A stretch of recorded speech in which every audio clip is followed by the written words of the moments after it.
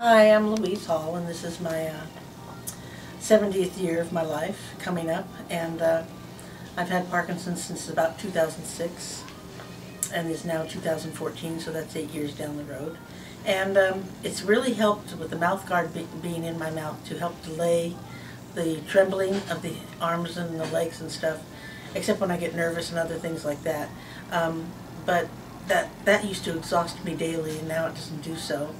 I do have walking gait problems because I had a knee replacement, and then I need a half-inch lift in the other shoe, and I wasn't wearing mine today because I switched shoes, and so it makes a difference in how I'm walking. But the doctor had me buy that sacroiliac belt, and I would put it on, and it does take away the back pain that I was feeling. So I'm going to try to wear that now every single day because I can't stand the back pain at night. That really hurts.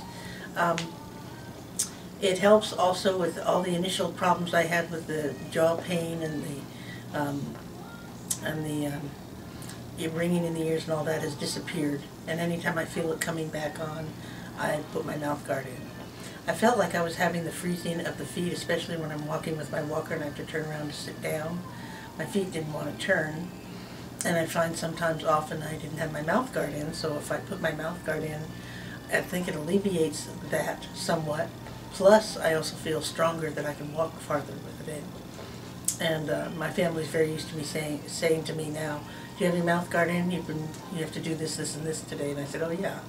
And I've been wearing it more now. I wear it more at night, if I can all night, and I wear it about 8 hours plus during the day if I feel I need the strength, and it helps me that way. There's a lot that's been delayed because of this mouth guard, and I'm really happy to see that. I'm trying to remember all the things that have happened because there's so many things that can happen, like with how wide you can open your mouth. I can still do that. Turning of my neck to either side, I can still do that better than I could before. I don't have any, like I said, the jaw pain or muscle pains. Those have just dispersed. I have some shaking, but nothing like I used to have at all. I mean, it's almost still. It's when I get nervous or when I think of things that I have to do and I have to get it done right away. That makes me nervous anyway, then I start shaking a little more than usual. But that has really delayed it, and it really helps with your energy level. My energy level is higher during the day. I stay up later now at night till 9 or 10 o'clock.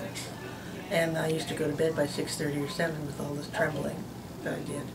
So that has helped. I'm trying to remember to sit up straight, put my neck straight, and put my shoulders back because you often want to lean forward with Parkinson's.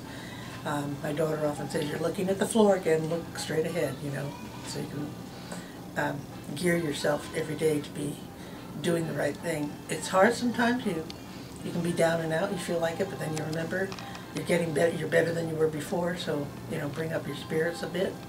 And then coming to visit your doctor about every 6 months does really help because he is able to help